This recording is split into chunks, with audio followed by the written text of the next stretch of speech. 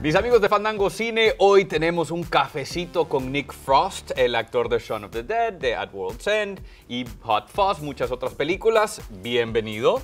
Thank you for having me. ¿Cómo estás? I'm very well. How are you? I'm very good. And have you ever had cafecito, or this is cortadito, before? No, I haven't, and it's a real treat. So good. It's very good. Coffee with milk and a lot of sugar. Yeah, I can feel it melting my teeth. Melting your insides. Yeah. If only it could melt like the extra thing that I have here. Christ, yeah, I think you're doing a fortune. Yeah, we should Let's definitely. do it. Yes. Okay. You could be the spokesperson, I can be the mastermind behind it. Done, yeah. Okay, you got yourself a deal. 70-30. No, well, 60-40. Done. Okay. I'll take 60% all day. No, it was my 60%.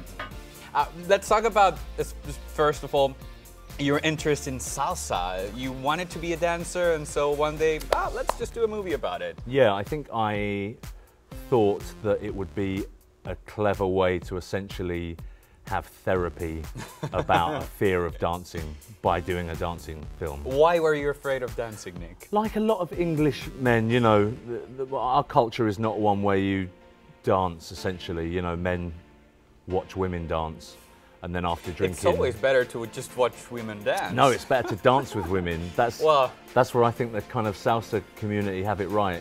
You know, you can dance with lots and lots of lovely girls. You can grab them. Well, no, you can't grab them. I think that's a little.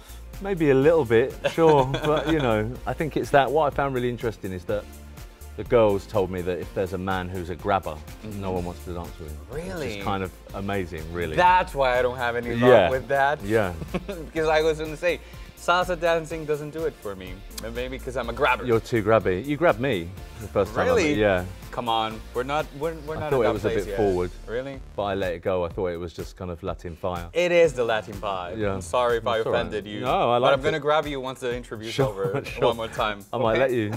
I also wanted to talk, you wanted to be a rugby player when you were little? I was a rugby player. I played rugby from 14 years, so from 7 to 21. So how did that prepare you to be a salsa dancer? Well, I mean, I think I've always kind of been light on my feet, and that, you know, I was pretty good at rugby, and I think there was a lightness of foot even then when I played. And, you know, I was a kickboxer for 3 years as well, so, you know, there's learning to fight is a lot like learning to dance in a way. You know, it's all about the footwork and thinking about the next thing you're going to do, not the step you're on, thinking about 2 steps ahead, you know. So what did your wife say when she saw your moves? Did you use them with her? I think she cried, actually. She didn't... Why? Because she didn't like them? Or just because it was, you know, I think she saw every day what I went through in terms of the training and how much effort I put into it. And I made sure, and she made sure that she doesn't ever watch anything until the premiere. And so she saw it then for the first time, and I think she was quite emotional that, you know, that's what all that. So now what will she think when she sees you as a wrestler in your next film? She's gonna cry again. Yeah, but probably not for the same reason. Thank you. Thank you. Cheers. Thank you very much.